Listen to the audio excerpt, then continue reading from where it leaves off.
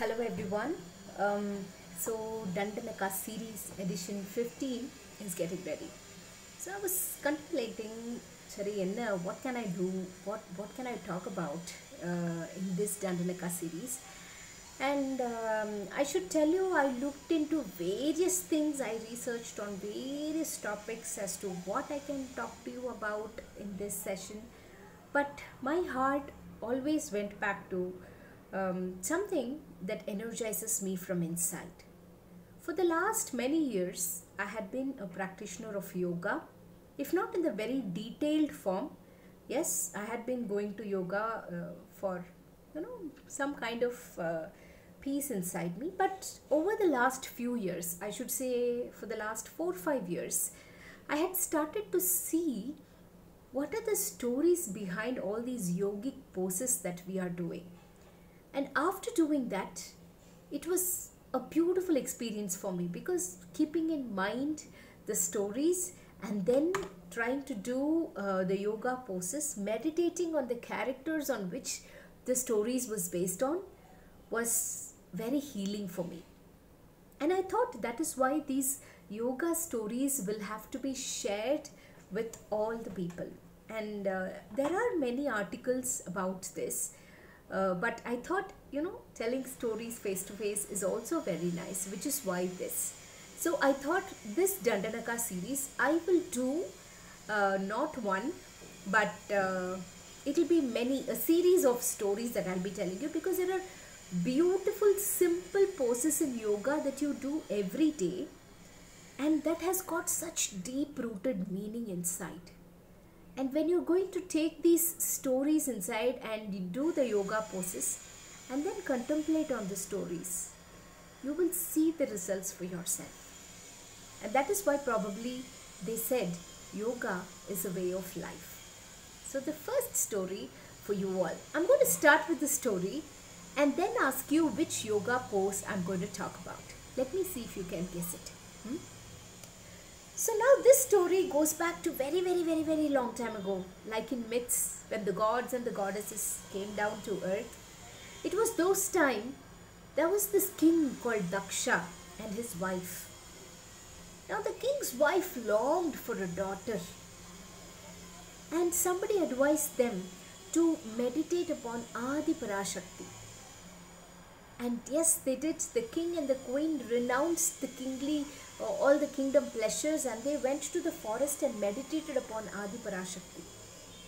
And of course, yes, Adi Parashakti, very pleased by their devotion, came down and asked them what they needed. And the queen, without a thought, said, I need a daughter just like you. So be it, she said. But then, if I have to come as a daughter, I will have to tell you the moment I feel insulted or disrespected, I will get back to whoever I was. I will go back to the celestial world, said she. Daksha and the queen were very happy and they were so happy to know that the goddess herself had decided to be born as their child. And after some time, this beautiful baby girl was born to Daksha and his queen. Daksha himself was the son of Brahma. He's called the Daksha Prajapati. And so, the little princess also got the name Dakshayani. And now when Dakshayani grew, she listened to the tales of Shiva told by sage Narada.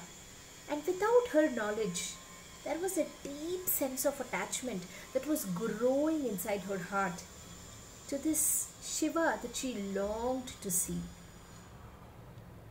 Who is he? Why is he known by so many names? And why is he such a different person from anybody else that I'm seeing? The curiosity just built so much eagerness in her to go and meet Shiva. And without her knowledge, she fell in love with the mighty Shiva, the stories of whom she heard from sage Narada. Well, that was what Brahma's decision for Sati. He decided the fate of Sati. He wrote that Sati will be a great devotee of Shiva and get married to Shiva. Well, is it even possible to marry somebody who is wandering in the forests? Somebody who is wandering in the graveyard? He's somebody who carries a bowl in his hand and asking for bhiksha everywhere. And now Sati decided to go and win the heart of Shiva. She did. She went and she undertook a very strong penance. She renounced everything. She stopped eating for ages. She stopped eating. She didn't eat anything. Some days she just lived on one leaf as a source of nourishment, and at some point even that was stopped.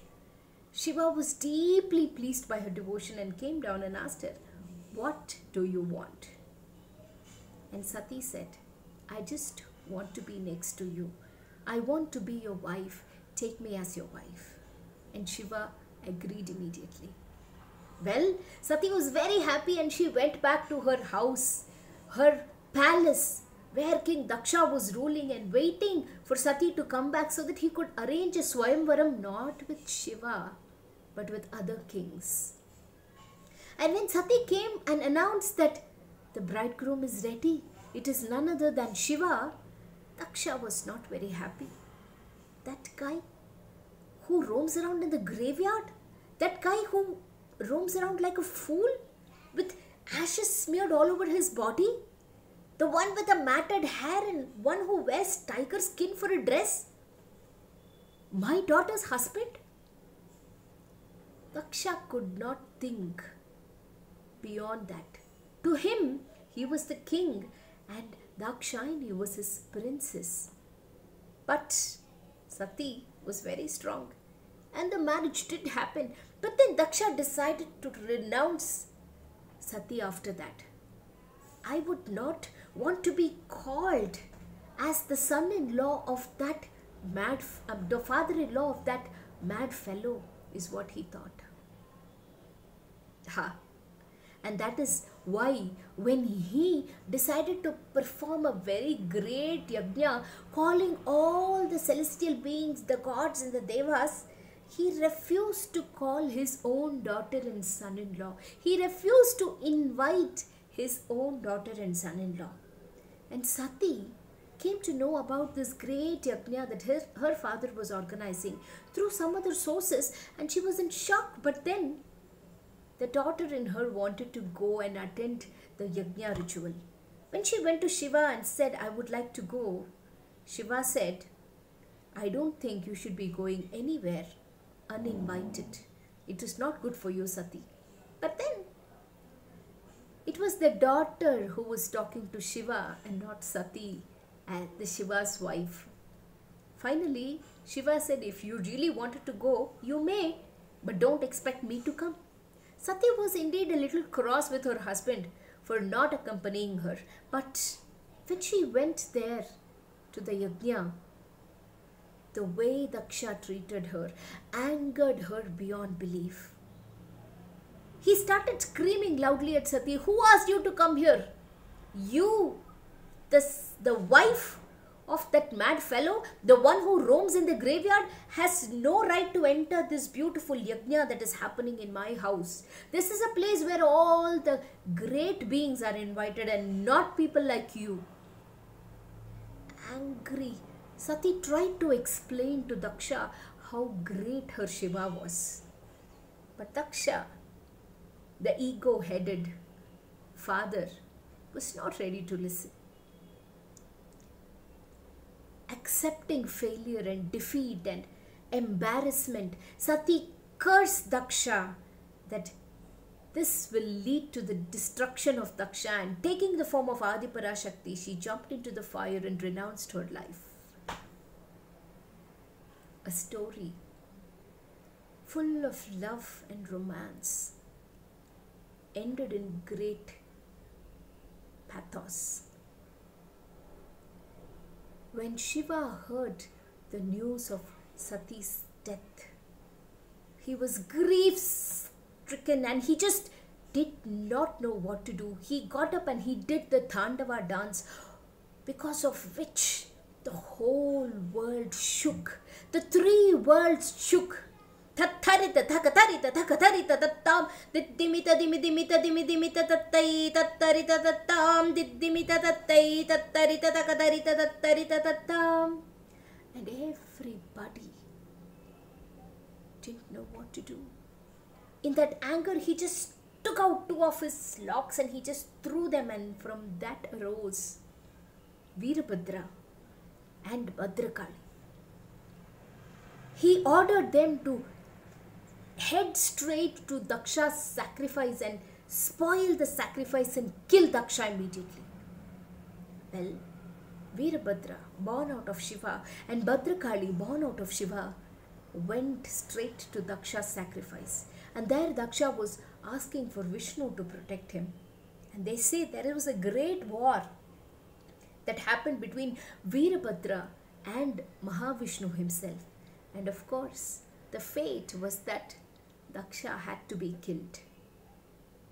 Vishnu lost the war and accepted defeat, and Veerabhadra proceeded towards Daksha, and they say Daksha was killed. His head was cut off by Veerabhadra, and the sacrifice was spoiled. Well, after which Daksha realized his mistake and his head was replaced by a goat's head. The story ends there.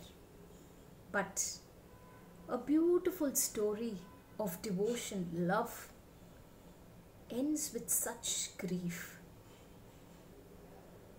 Well, what asana do you think is this story connected with? If you still have not got it, it is the most famous Veerabhadrasana that we do in yoga. Do you remember the three poses, the Veerabhadrasana, 1, 2 and 3 poses that we do? It says that the first pose signifies Veerabhadra getting ready to go to Daksha's sacrifice spot. The second pose is when he stands and he warns, looking at his enemies. He warns them that I'm ready with my sword. I'm here to just do this. I'm going to undo all the things that you have done. I'm going to spoil this sacrifice. Veerabhadra announces to his enemies. And the third pose is when he just slays them off. Well, that is what Veerabhadrasana is. But how would you contemplate this? How would you connect this with yourself? You know, Veerabhadrasana is also called the warrior pose because Veerabhadra was a great warrior who went and he attacked. He fought with Vishnu himself, and then he went over to kill the evil that prevailed in this world. Well, as human beings, we also have evil forces that we have to face every day. It could be anything. It could be something that is inside your mind that is troubling you so much, or it could be something that you will have to get rid of so that you could move ahead towards the betterment and the good in your life. Every time you will have to face that. Every time when you will have to face that something that you will have to destroy and move forward towards the better path, remember this warrior.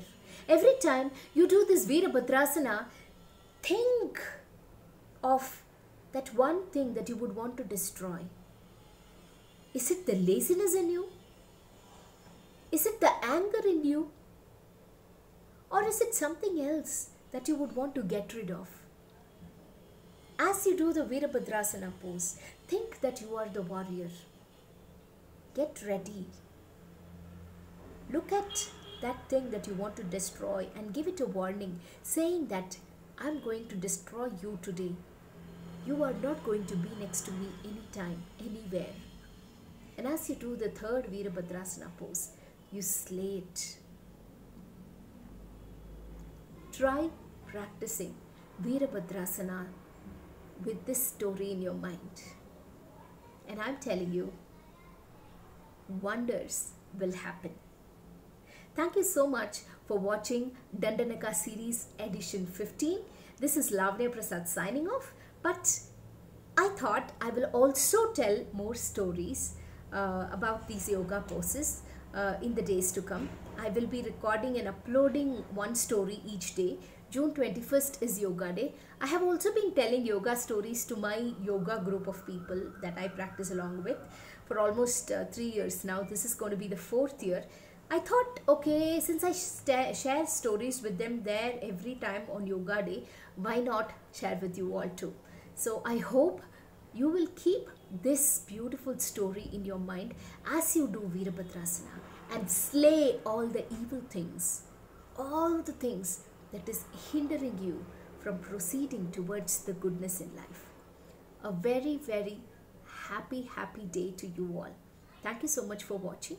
If you think this is interesting, I request you to consider subscribing to my channel and also possibly share this with people who you think might enjoy this video. Ta-ta!